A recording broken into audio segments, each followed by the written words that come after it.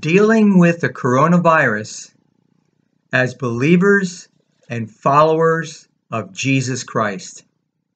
That's right. We're all dealing with that right now. Most people, at least in the U.S., and even the world, are sequestered and dealing with this COVID-19. Sometimes I refer to it as the plague. So this thing started, well, actually came into recognition and prominence as far as our country, but this thing right around the middle of March, which is about 7 weeks ago. And so over the past 2 weeks, the U.S. has had a complete lockdown. We're all homebound.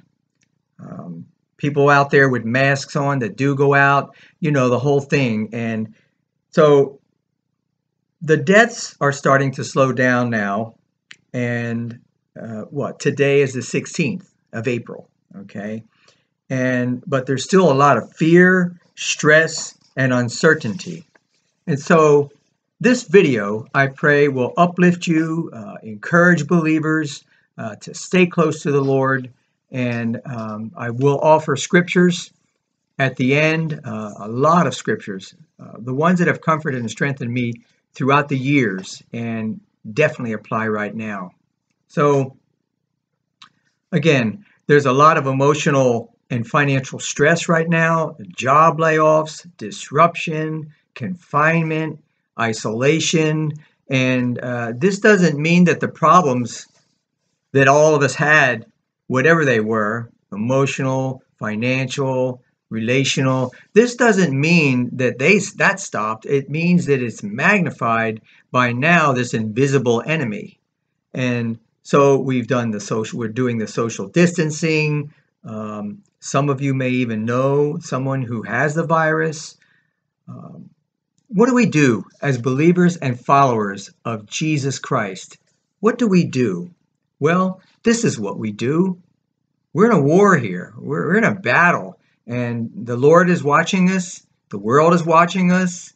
And this is an opportunity, even though it is an incredibly stressful time. We are to trust God no matter what. He really is in control. This is not a cliche or just a worn out saying. God is in control. He knows, he sees. This is not a surprise to him. And so it will be used to his glory, every tragedy, because God cannot be defeated. We know that. And so we pray. We do not succumb to the fear. We take the necessary precautions. The CDC, follow the rules, okay? We trust Father God.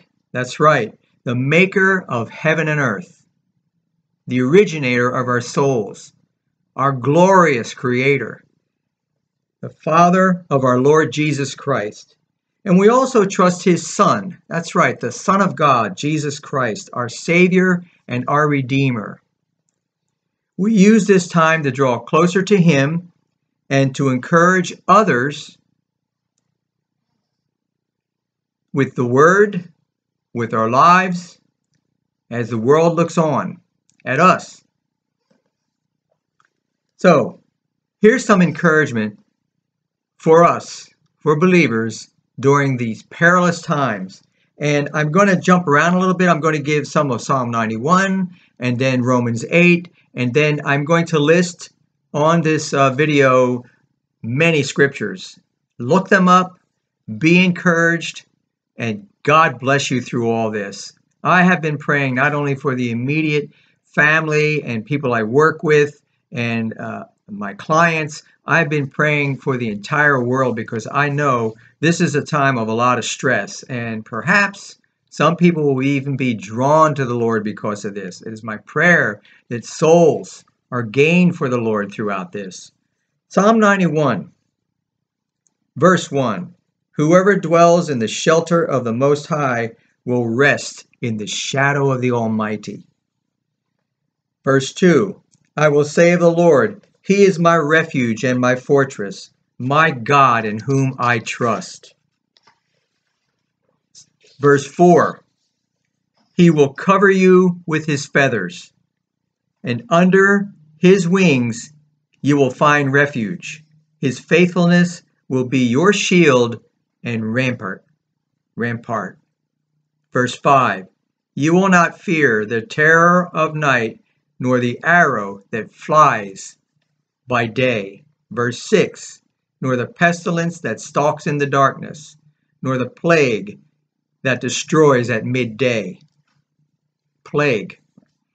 Verse 9, if you say the Lord is my refuge, and you make the Most High your dwelling, no harm will overtake you, no disaster will come near your tent. For he will command his angels concerning you to guard you in all your ways. Verse 12, they will lift you up in their hands, that you will not strike your foot against a stone. Verse 14, because he loves me, says the Lord, I will rescue him. I will protect him, for he acknowledges my name. Verse 15, he will call on me, and I will answer him. I will be with him in trouble, and I will deliver him and honor him. Romans 8. Here's some verses here that I have found uplifting, strengthening, encouraging throughout my life, and they certainly apply today. Romans 8:31. If God is for us, who can be against us? Verse 35. Who shall separate us from the love of Christ? Shall trouble, or hardship, or persecution, or famine, or nakedness, or danger, or sword? And he goes on to do more, right? But I just listed those few. In verse 37, no, in all these things we are more than conquerors through him who loved us.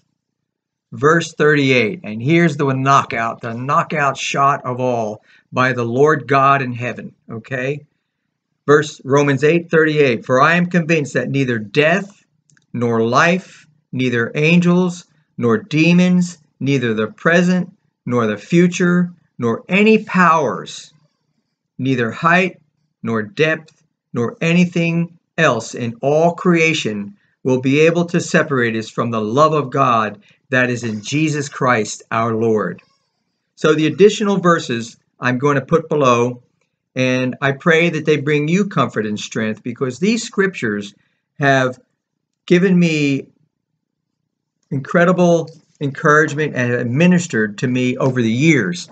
And so I pray that you were blessed by this encouragement. Take the precautions, stay close to God, huddle up with your family members, social distancing and all that, but believe that God is in control. And yes, this pandemic, this virus episode, it will end, and there'll be more tribulations and trials in this world, but God is for us and not against us. And so I pray that these scriptures bless you, and I pray today that God blesses you. Amen.